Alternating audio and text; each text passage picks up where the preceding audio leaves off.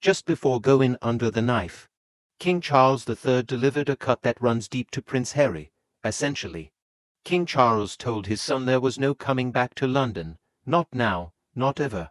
Next week, King Charles will be in the hospital. In a statement released by Buckingham Palace, it was revealed that, at the age of 75, His Majesty will have surgery for an enlarged prostate. Medical experts believe that King Charles will make a speedy recovery and be back on his feet in no time to handle his royal duties.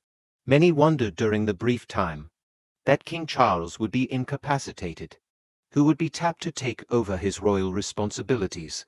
The answer is the heir to the throne.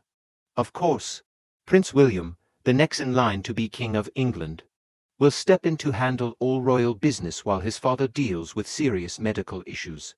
Before the operation, King Charles made a quiet yet final move to let Prince Harry know that he could eliminate any shred of hope that he had about a reconciliation, or still having a sense of belonging in the royal family.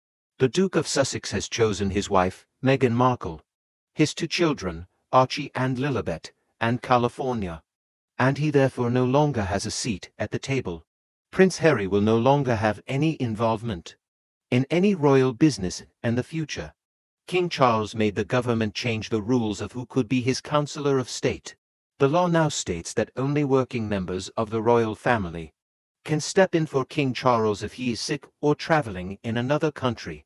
That small but definitive change implies that Prince Harry and his pedophilia-linked uncle, Prince Andrew, no longer really hold the status of Counselor of State and will never conduct any business or engagement on behalf of the monarch.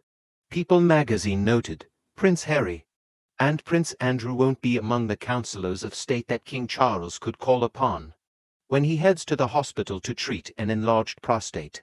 Buckingham Palace announced on Wednesday that the King, 75, will have a corrective procedure for the benign condition next week, prompting royal watchers to wonder if other family members will be tapped for additional duties in his absence.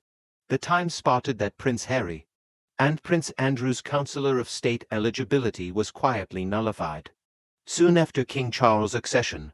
No matter what life throws at King Charles, he makes the moves to protect the monarchy.